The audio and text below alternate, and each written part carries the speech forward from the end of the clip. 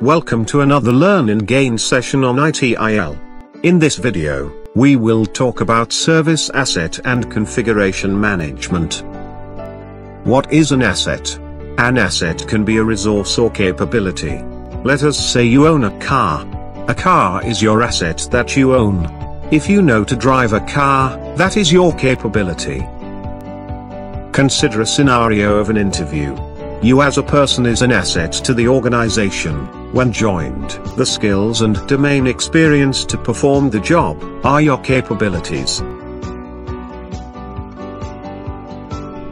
In an IT organization, an example of an asset could be the number of computers available, the required number of associates, and so on.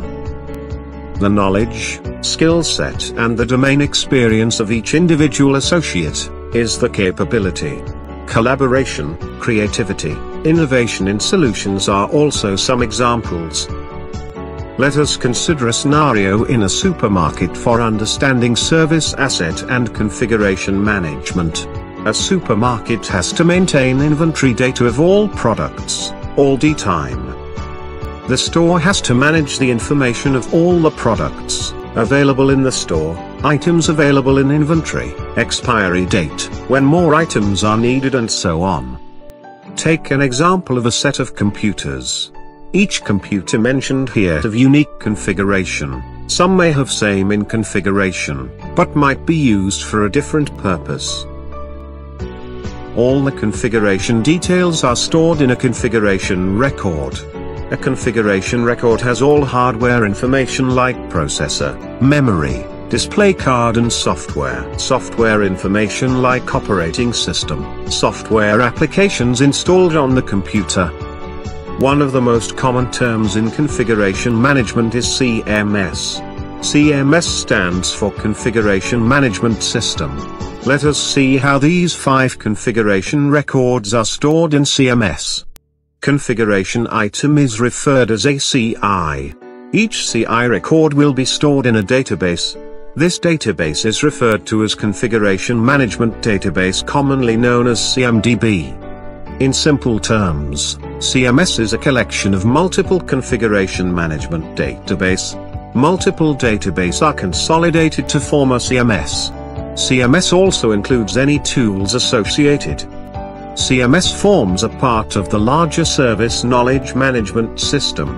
More details available in our Knowledge Management Basics video. Let us try to relate the items in a supermarket. Each veggie within a group is related to a configuration item record. Each and every veggie group can be related to a configuration management database. There will be multiple databases, one for each type of veggie.